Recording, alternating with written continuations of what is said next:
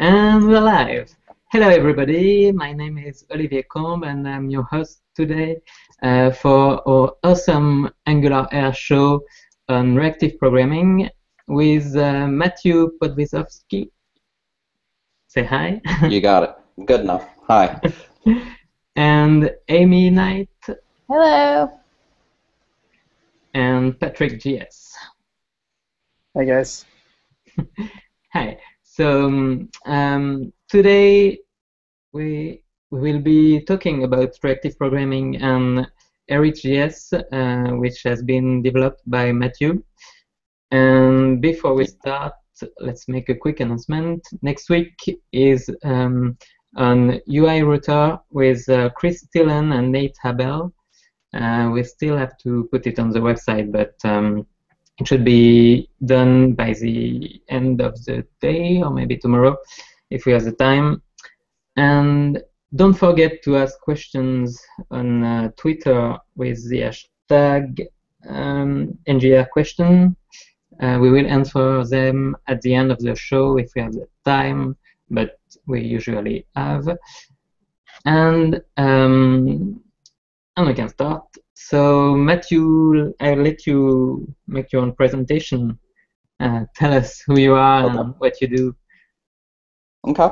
Well, I am a principal SDE at that small company called Microsoft, and I am a self-described open sourcer, hence the nifty little hat that I picked up at Party City.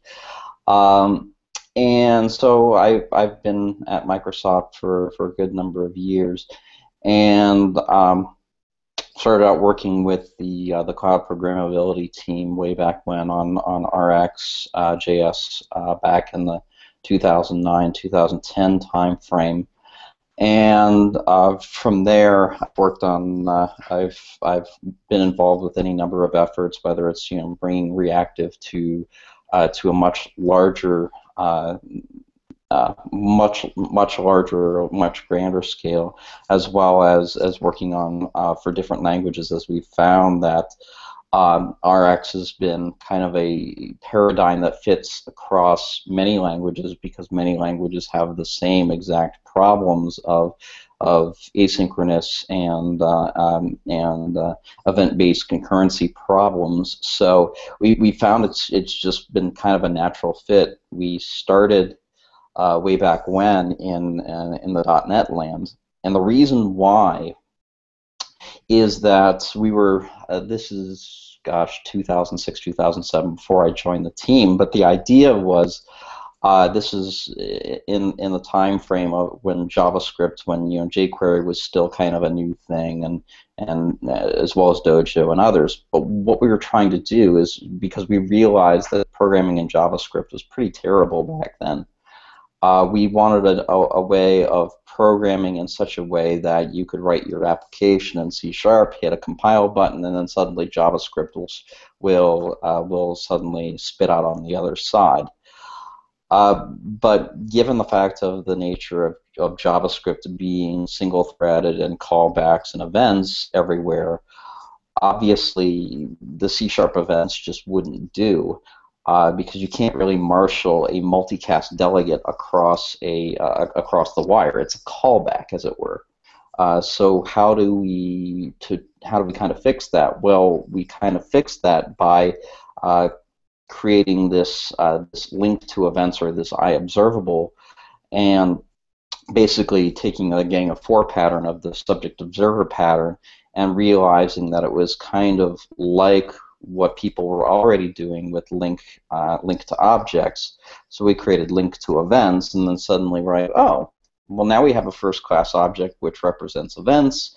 Now we can stream those across the wire very, very easily, and then suddenly you're able to do a lot more very, very interesting combinations of things. So that went on for a while, and then we kind of got killed politically in terms of going against Silverlight and other things, just to be able to point click and deliver to a different platform. So there are certain things that we got out of it, though, and that link to events, which became Rx, suddenly we found very, very interesting, because not only were we writing it for .NET, obviously, where we could compile down to the plain old IL, but the RxJS aspect of it is that we now could codify what we did in the .NET land and then write it completely in native JavaScript and have the same kind of semantics on both sides. So that was really the driving factor. It was more of an accidental discovery than of, oh my gosh, we need to fix the way people think about asynchronous programming. That wasn't really our intent, but suddenly it was this kind of moment where you're like, well, this is really kind of handy.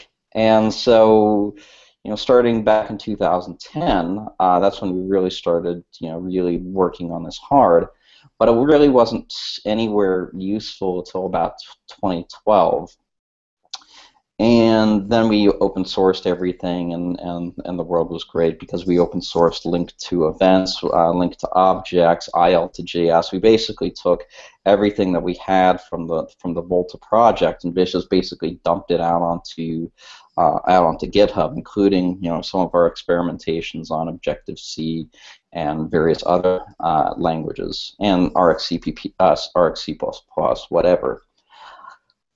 Which kind of takes us to today, and it's kind of amazing when you think about it, is we started this journey 6 years ago, in terms of the JavaScript world, and we're really just starting to get attention and traction now.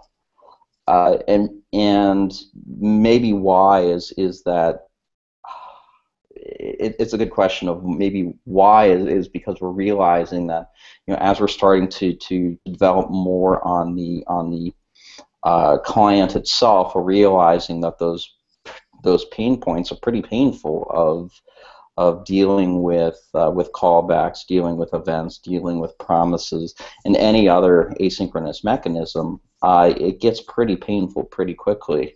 In terms of race conditions and everything else. So that's kind of where we are. And I also work on lots of other things. I worked on things like the Microsoft effort to help Node work on Windows. I've been involved in the Internet of Things with the Tali project most recently as well, doing basically building a peer-to-peer framework that can run pretty much anywhere over any mechanism, whether it's Bluetooth, Wi-Fi, etc., without requiring the internet.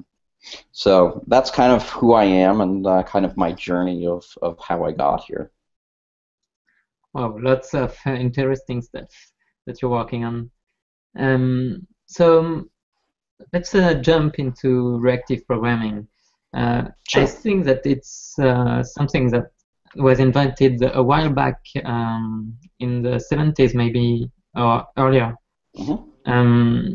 How come it's now becoming mainstream? Do you have any idea why? Is it because of promises and stuff like that that can open the way?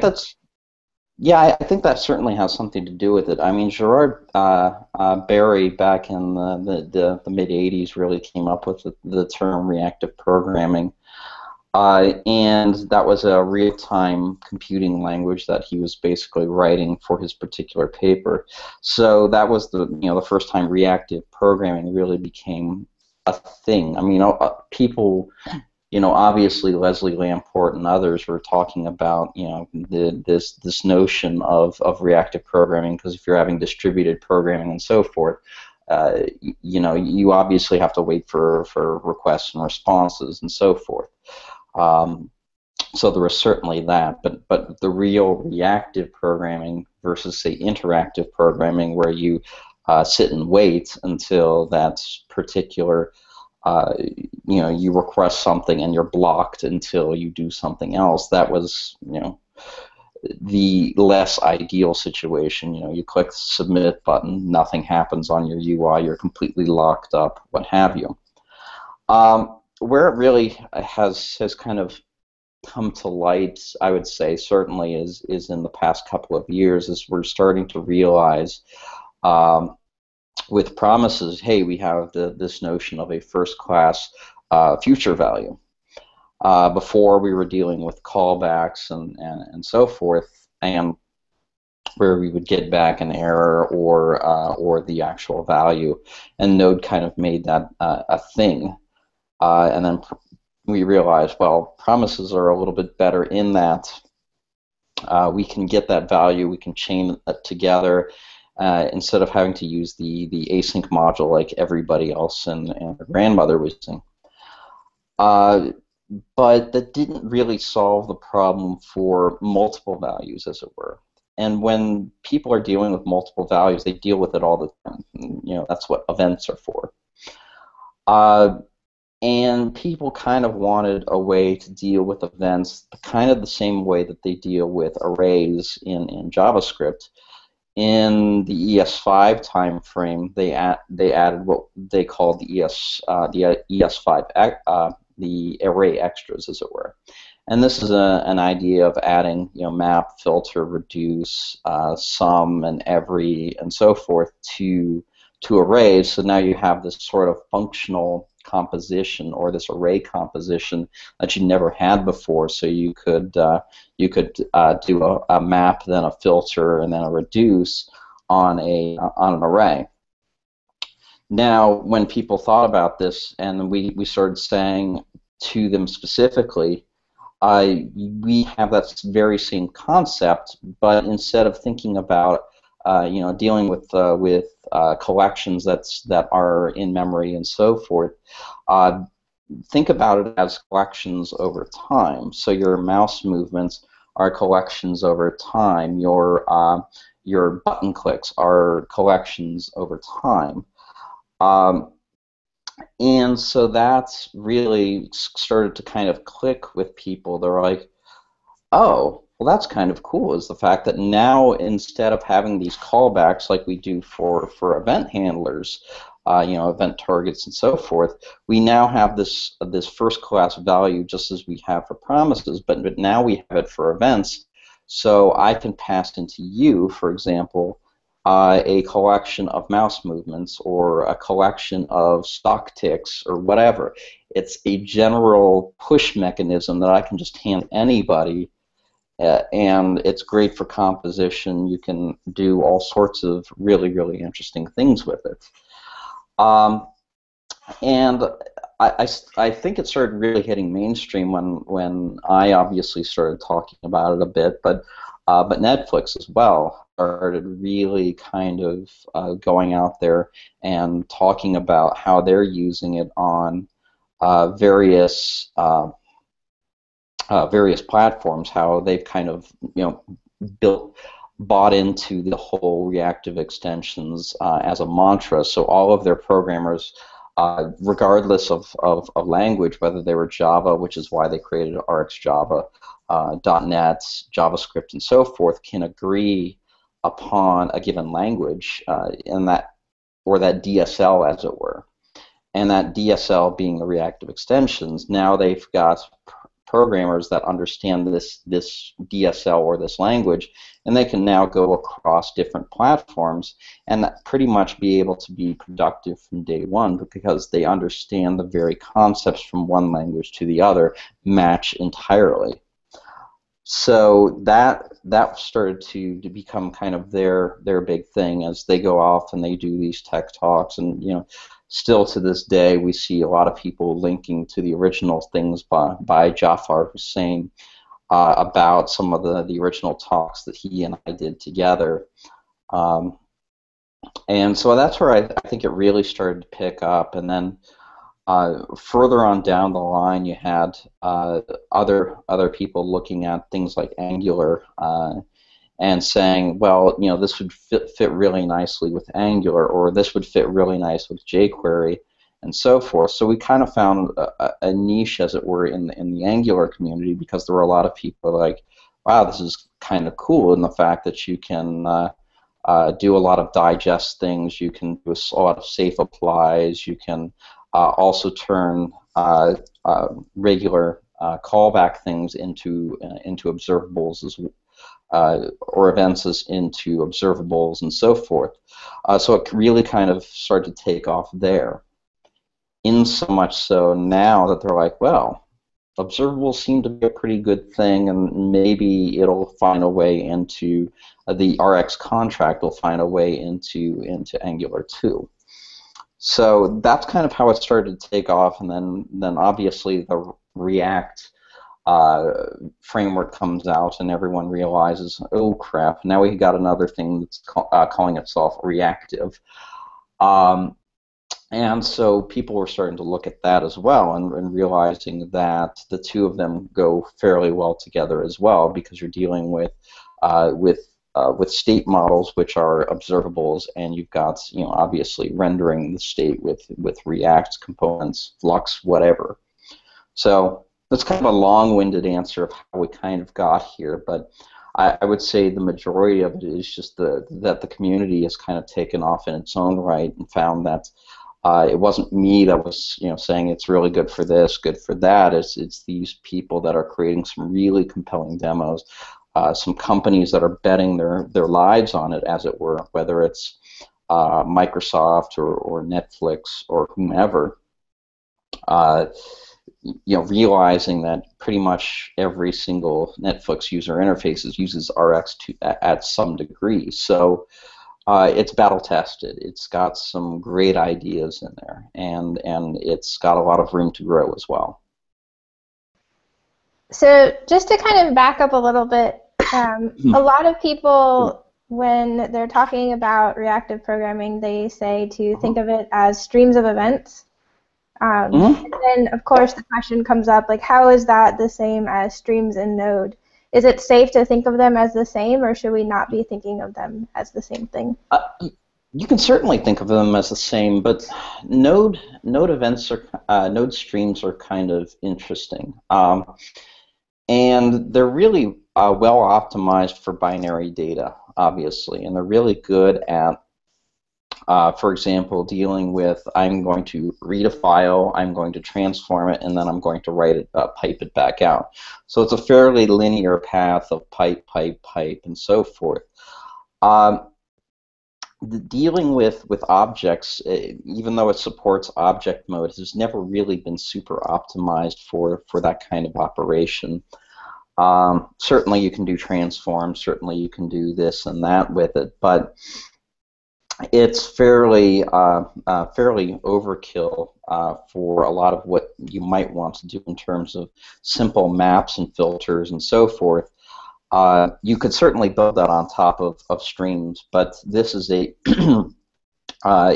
most people build it completely independently from that implementation. You know, from using the observer, the subject observer pattern, as it were. And so that's kind of where it differs, is the fact that, you know, it's streams are built off of event emitters, which have pipe and all this back pressure mechanisms, and it's fairly unicast in nature. You have one producer and one consumer at a time. Whereas in reactive streams, you could fork that, you could window it, you could buffer it, you can do any number of little transforms with all of these combinators versus just dealing with pipe directly. Okay, so and sure, you can program one against the other, but I'm talking about it's completely independent thereof. Okay, so let me get this straight. It's like mixing promises with streams with functions like the one you can find in Lodash, map, things like that, and doing everything with just one model. Yeah. Yeah, Looks pretty really much. Yeah, I mean, you can. Yeah, you can. This. Yeah, you deal with these as one distinct model, and it's kind of interesting to note. You know, when we're talking about node streams, it's kind of interesting in the fact that the Dart language itself modeled their I/O libraries directly off of Rx, which I found kind of interesting, and so that they have maps and filters and so forth on their streams of data, so you can do a map and filter and so forth on say reading a file, And the same applies to listening for a mouse move event and so forth. So they kind of unified the two together, whereas node streams and that kind of doesn't. So it would have been nice to have the two kind of mix and match, but I just don't see it happening. All right. So, what do you think? What do you think about Bacon.js? About what now? Bacon.js. It's like another. Yeah. Okay. So they're early on in the RX days, before we were open source and taking contributions and so forth. There are a lot of, I would say, sore spots in RX, in the fact that there was not a lot of understanding about hot versus cold observables, shared side effects, and so forth. There were certainly some WTF moments for some people that were just diving into it, because, like I said, at the time it wasn't really documented all that well. So Yuha, I'd love to be able to pronounce his name. He came in and created Bacon.js, but he took a lot of ideas from Rx, and then he kind of married them with things from Reactive Banana and so forth. So he really wanted to kind of mimic FRP, or functional reactive programming, in terms of the separation of behaviors, and which have behaviors which are values over time, versus discrete events, which are things such as mouse clicks and so forth, which do not have a notion of a consistent or constant value. So he kind of wanted that break between the two, versus us, who never really made the distinction between them. And there's certainly valid reasons for doing what he did, in terms of making those distinctions in terms of what he calls properties, what we call behaviors, versus that. And then the whole hot versus cold. The Bacon community and Kefir and others have kind of gone on the other side of things, onto the hot versus cold, where they would say, no, everything's hot by default, because sometimes we're like, why am I suddenly getting all the values at once, versus sometimes I'm caught in the middle, or what have you. They didn't understand the temperature issues that you can run into, and I think we've documented those well in between time, but quite honestly, it's if you want to use Bacon, go for it. We think that we have a pretty big community, pretty big adoption in terms of what we do, and I certainly don't want to speak bad about any other libraries. They do what they do fairly well. Just our value proposition is that that distinction between hot and cold and shared and unshared side effects are fairly important to us and to our users, and we should we should be fairly obvious about it. Okay. So that's kind of my opinion. Is that we have different approaches. Some work better for others, and so forth. Like I said, we made a very distinct effort, for example, to be jQuery, big Angular, Ember, and so forth compliant, in the fact that you can easily plug things in and out of there. Just as well as we have subjects, and what really distinguishes us from others is the fact that we have this notion of these schedulers, where we can tell where a computation happens, when it happens, and so forth. And other libraries such as Bacon don't have that. Yeah, so it's interesting that you said a few things like Rx has been in development for like 6+ years. It's really tried and true. I even heard that kind of like the enterprise version that you would choose. And So Jeff Welpley and I, we created a survey to ask Angular developers like what kind of data-related libraries they would use for Angular 2 when switching, and RxJS was high at the top, like the most popular out of everything on the list. So I think that it really shows how the community is really adopting RxJS. It is. It is. Yeah. Go ahead. Sorry. Yeah. So like you even see like libraries like Falcor.js, which is truly like adopting RxJS, and it's another approach of like how to manage your API endpoints. Like that's like really important. Like what are your thoughts on the community just like going crazy and like creating like different variations, like RxJava, for example, from Netflix, and just everyone just running with this. Yeah, it's great. I mean, I look pretty much every week just to see what's taking a dependency on Rx in NPM, and it's actually fairly interesting just to see what people are doing with it, whether they're creating these routers, whether they're creating these WebSocket handlers, file system utilities, whatever it is. And so much so that I found out the hard way during some botched NPM updates for Rx that it's running back the search aspects for Bower. So I'm like, oops. It wasn't any of my fault. We hopefully NPM has figured that problem out. But yeah, it's very interesting to see what people are using it for and so forth. And even in the Gitter channel that we have, I just see these new things. I'm like, holy, what are these people doing with this? Is really, really amazing. So I'm really heartened by it. We have a ton of community examples out there. I mean, we were very specific when we were creating this. We have to ship examples of people using this, or else they're never going to get it. And so, above and beyond that, I see them every single. I see a lot of these every single day, and we add them to our community page of examples of people using X technology and Rx together. And then when you're seeing it across different languages, such as now there's Rx Swift, which has been added to the what we call the Rx family, as it were.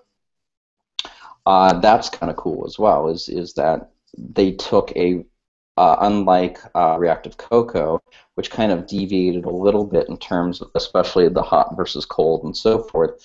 Rx Swift is kind of a tried and true implementation of Rx and so forth. So it's really, really cool. We have an Rx Rust that we're getting off of the ground. And in addition, what's kind of cool is the fact that going on Rx vNext, as it were, because I'm currently working we're currently working on 4.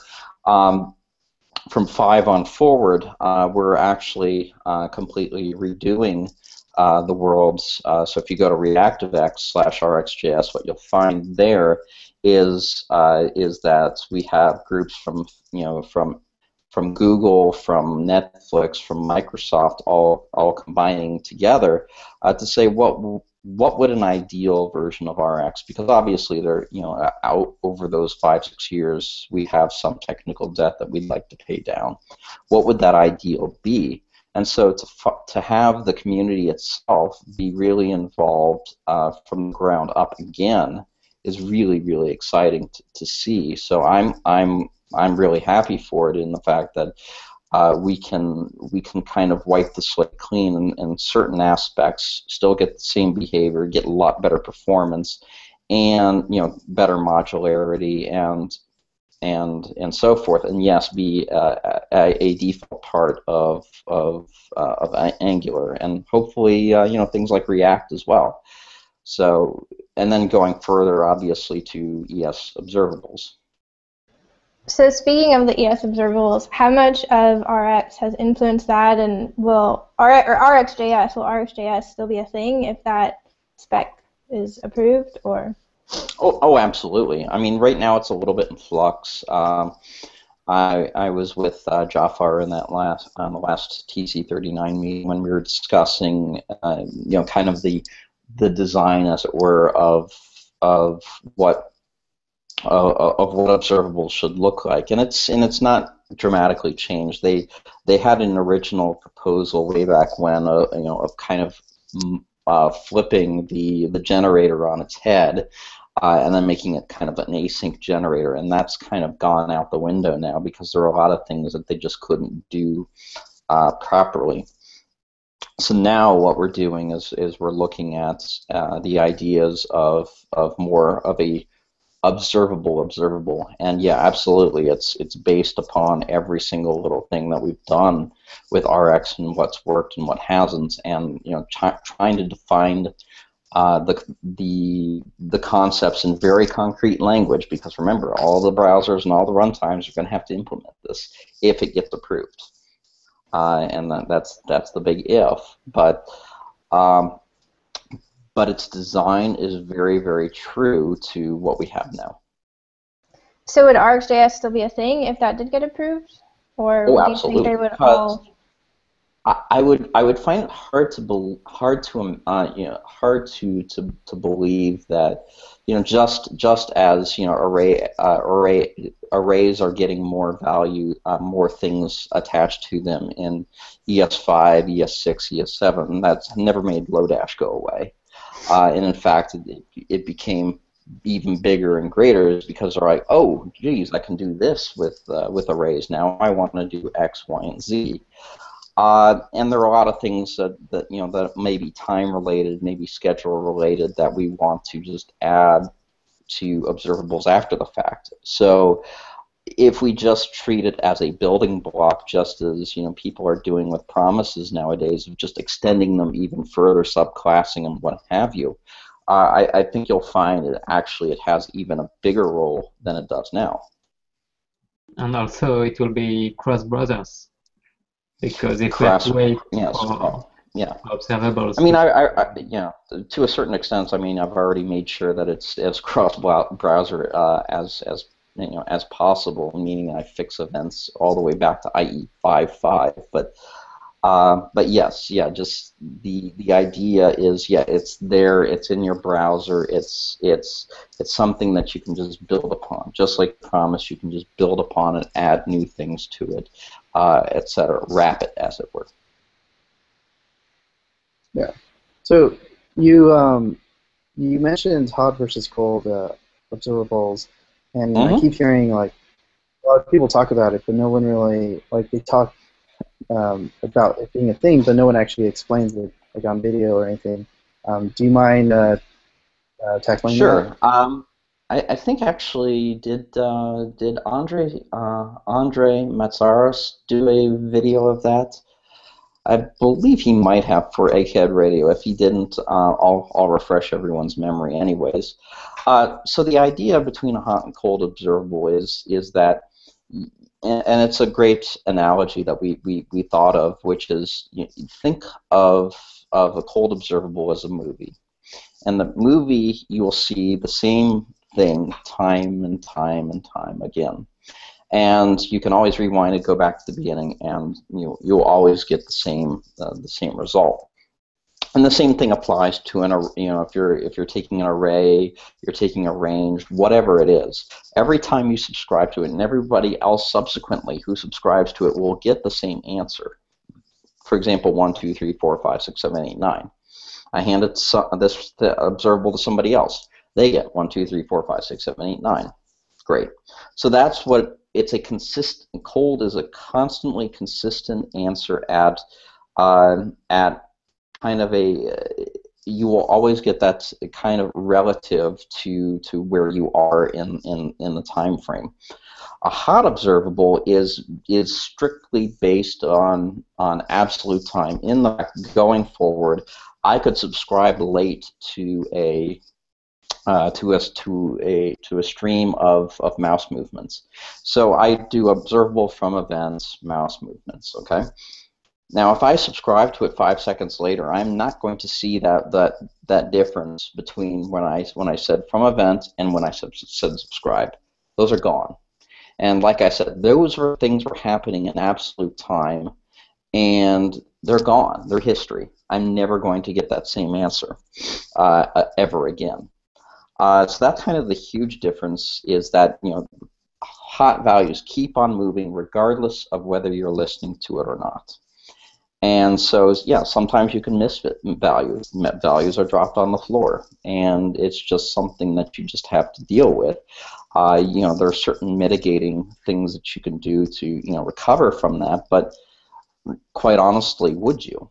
If you just want to pass around these sorts of, you know, composite events, and, you know, eventually subscribe to it, you don't necessarily want the entire history of the world being shoved into you. Versus just like, right now is good enough, and I'll get that particular value. So it's kind of like that movie versus a play. You might get a different, you know, you see the play, it's the same general concept, but, you know, slightly, you might have a different cast, you might say there are lines differently, what have you. There's that difference between that movie, which is set in stone, and that play, which is seen live. Interesting. If that makes any sense. If you want me to go further, I can go further. It's okay. I think if I get it, I'm sure Patrick will understand it even more. Okay. Yeah, I mean, just the basic thing is that, yeah, a cold observable, you'll get always the same answer every single time I ask you. The hot observable won't, and it will say, well, at this particular time, this is the value. How does it work with test?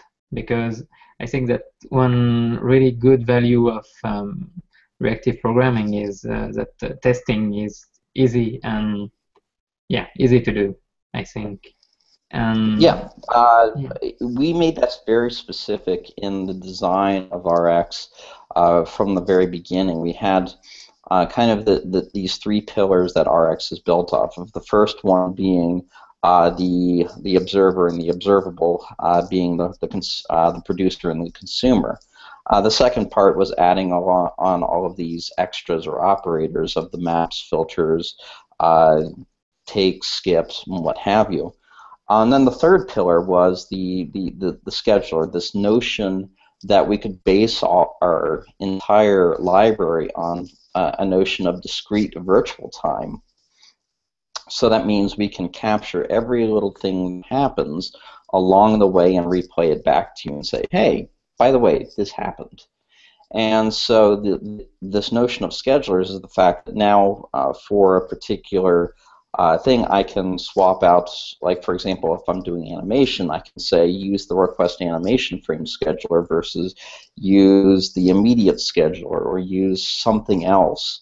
But where it's most interesting is obviously in testing, as you said before, which was the idea that I could, for example, create an observable with values to fire at X time.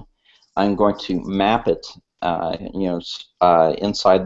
I'm going to map this particular sequence to something else, and then I'm going to run it. And then I'm going to look at the values, so I can see what the value is and what time it happened, and I can see when you subscribed and when you unsubscribed. That is one of the true value propositions of Rx, is the fact that you get repeatable values, even though I could say it's really going to happen on next Tuesday. Well, I can verify that through the test scheduler that it sure enough is going to happen on next Tuesday. Regardless of whether I have to go out for a good long week, let my browser sit there for a week and test that. I don't have to. It's because the notion is that scheduler, this abstraction, takes care of that for me. And all of our tests are written that way. So all of them are very deterministic, and we think fairly clean in terms of how they look. But that's subjective. Yeah, that's nice.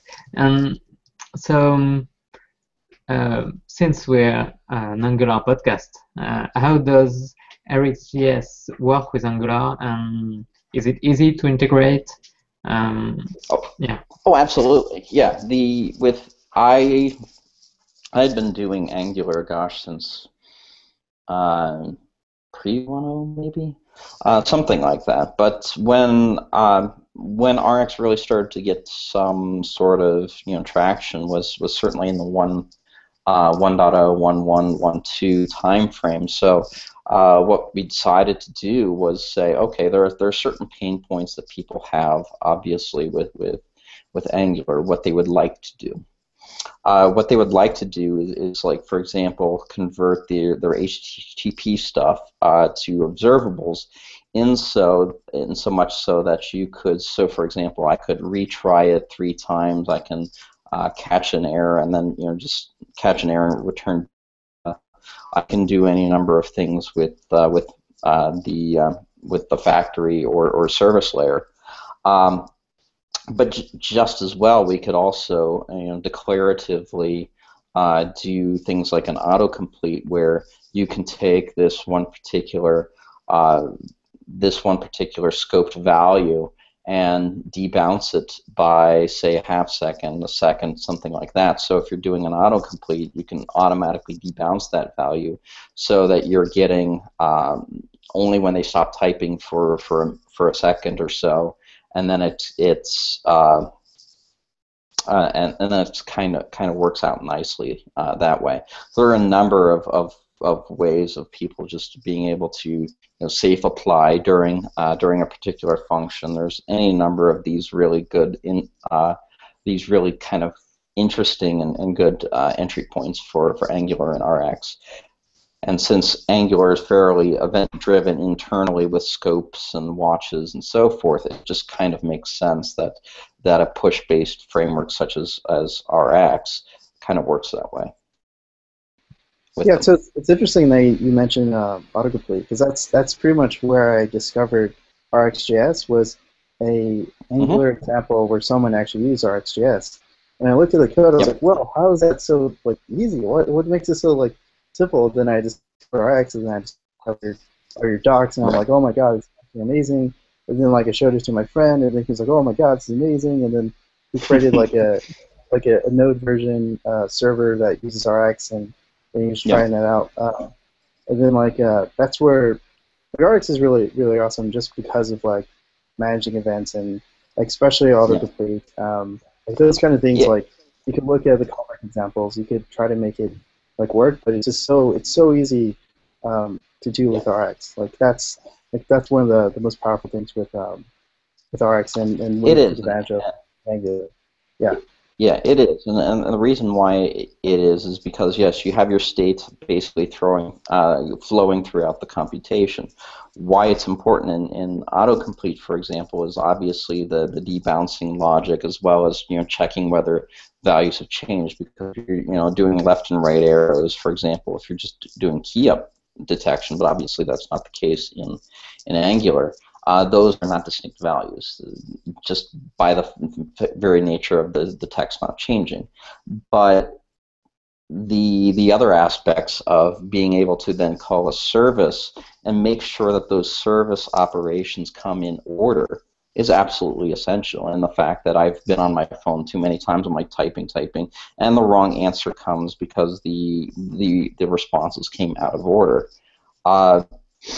And that's a problem, obviously, and unfortunately, plain old promises don't have a good mechanism to do that. Whereas observables, if your entire stream is an observable, we can do a lot of that cancellation and all of that directly for you, so to make sure that you only have the latest and freshest data. And that's why I make it really, really compelling, is you can just do it literally in about 10 lines of code. So you kind of already talked about a couple examples, but I'm just really curious to hear more concrete examples of how people are using this. I was I didn't play around with Rx. I was actually kind of looking around at the observable spec, and it seems like a great way to kind of make your code a little bit easier to reason about, but still, I hear a lot of people talking theory, and I would like to see more concrete examples. Okay, well, let's take another kind of example that has to do with creating very responsive UIs. Let's say we have an iPad, iPhone, something like that that's fairly memory constrained, and we have this UI, as it were. Here, I'll just take a phone just to make it a little bit more concrete for you. But what you want to do is you want to make sure that whatever is on the screen is in memory. As soon as it goes and I'm swiping out of it, it goes out of memory. How do you do that? So without a lot of this wicked state hanging around, how would you do that? Well, what you could do is you could listen for document scroll events, and then you can basically as you're creating these rows, determine through an interval, basically asking every 10 milliseconds, are you in scope or not? If that row is no longer visible, destroy it. So you can keep on asking, are you visible or are you not? And you're going to add a little bit of a debounce, because if I go back and, like I said, I do like this, like really quickly, I don't want to unload and reload all of this data just because I was really being stupid and just not being able to make up my mind. But once that goes when I go, flip, and it just sits there, and it goes, oh, okay, you've really flipped to a new area, I can then deterministically get rid of those rows. I can clean up all of their event handlers and anything else that I need to do based upon the fact that, and now I can obviously load these new rows. And in these new rows, I do the same logic to. I don't know if that makes any sense, but the idea is that you're trying to only keep in memory what you have on your screen, and with these events of the document scrolls and the positioning basically of the rows, you can determine whether to load or unload data. That helps. Okay. I mean, there are lots of other examples, obviously, especially with data querying, but for UI examples, it makes a lot more sense to say, okay, when I like add a to-do list, these kinds of things can all be an observable stream that I can listen to, add and edit and cancel and so forth. But the really complex answers sometimes bear the most fruit, because how would I do that without observables? Because I have to remember, I have to tear down every single little row. How would I do that? It would be pretty nasty. So, so that's it's the more complicated scenarios that make it more interesting. Yeah, definitely. Yeah, like what you're covering is the infinite scroll problem. There's also like drag and drop problem. There's also like forms and like error messages, like because like you type in something and suddenly there's an error. Like how do you like manage all that? So like that's just a few more examples. Yeah. Oh yeah, absolutely. Yeah, is how do you? Yeah, exactly. Error states, because what you're doing is you're creating these fairly complex state machines, and where do these errors go? But if we have a single error channel that flows throughout, then it becomes a lot easier to say, oh, well, all these failures are going to then go to a specific channel, and we're good. Based upon some scripting. So, yeah, absolutely. The deterministic thing to know that it's going to be constructed and deconstructed in a certain way is also very nice for dealing with performance, for example. To know that these event handlers are now gone because I called dispose, and so all my memory resources have been recovered. Yep, really amazing stuff that you can do with this. I think I will try when I have the time. So we're coming to the end of the show. I don't see any question on Twitter. Patrick and Amy, if you have any last question to ask, it's the time, or we will go to picks. No question. Okay. Is that boring? I just have a hard stop in a little bit. Okay. Yeah, let's just go through the picks. Yeah.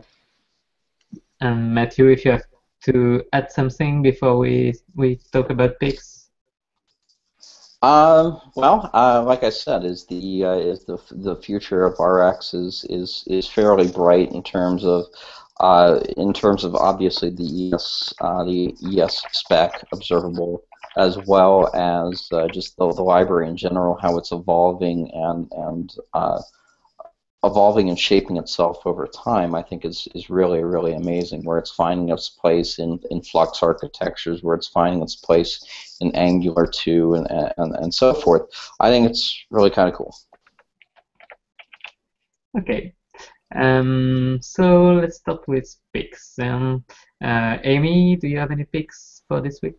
Sure. My pick this week, again, is going to be Angular Remote Conf. I think today is the last day if you want to get the early bird special. So you can get the early bird special if you use the promo code AngularAir, all one word, for 20% off. And then you also get the discounted early bird rate. So the last day for that is today. Otherwise, you can only get the 20% off, which I'll keep announcing. So that is my pick for this week. Thank you. Patrick? Yeah, so I have two picks. One is getcloak.com. It's essentially a VPN, like one-click button for VPN. So if you're ever at a coffee shop or something, it's always good to make sure that no one else is like hacking your computer. It's a really awesome service. My other pick is a TV series called Mr. Robot. It's about a hacker. It actually depicts a hacker really well. They have a lot of great attention to detail. Like pretty much everything they show, like it's like legitimate. And my tip is to commit to open source every single day. Even if you have to create your own library or something, who cares if it's small or mediocre? You'll be surprised. But committing to open source every single day, that's always a good goal. Yeah. Thanks. And finally, Matthew, do you have any picks or tips? Oh, picks. Well, let's see. I could pick one of my own projects in the fact of the Tali project, which is another one of my projects, which is the idea that we can take and have basically a secure P2P platform that can synchronize over Bluetooth, Wi-Fi, what have you. So you don't even need cell phone service. You don't need you don't need an internet. You don't need a Wi-Fi connection. You can just synchronize your data and really own your data back and forth. So we have it running on iOS and Android right now, and it's a pretty promising app of bringing back peer-to-peer applications. Nice. So taliproject.org. And tips. I would like to echo the commit to open source. That is actually one of the metrics that we're kind of that we're looking at, especially is how people are committing to open source. But anytime I see people just committing the littlest things to RxJS, even in terms of documentation fixes, I love it. There's no greater feeling than when people care that much about a misspelled word. I just love it, and they learn so much over time. I wish more people would just be unafraid to come and dip their toes in the water. Make sure you commit to projects that have good codes of conduct. Make sure they have good community in terms of how well they treat their members and so forth. But that's when you and a pretty good contributing guidelines like we have is that once you dip your toe in, you'll find that we're a fairly friendly community, and we would definitely love to have people. So find those kinds of communities where they have codes of conduct where they really make you feel welcome, and dive in. Kent is gonna love that. We will, yeah. I really like the way that Microsoft is open sourcing a lot of their stuff lately. So, yeah. Yep. Work for open source. Yeah, no, it's been fascinating to watch, for sure. And so for me, I don't really have anything because I was away for 3 weeks. I was in Bali, and I'm still like 2 weeks late on my news, so I think I'm gonna pass this week. It doesn't have to be programming related. Your pick Yeah. could be vacation. Yeah, vacation are nice. Exactly. You look very relaxed. I hope you Restaurants, stay that way. hotels. Yeah. Yeah. So to wrap this up, maybe Matthew, if you could summarize reactive programming in one sentence, like too long didn't read, how would you do it? Reactive programming in one sentence. Easily responding to events Okay. in a composable fashion. Okay, that was. Thank you. That was a quick answer off the top of my head. No, it's okay. Well, I think we're good. Goodbye, everybody, and see you next week for UI Router. Bye. Thank you for having me. Thank you.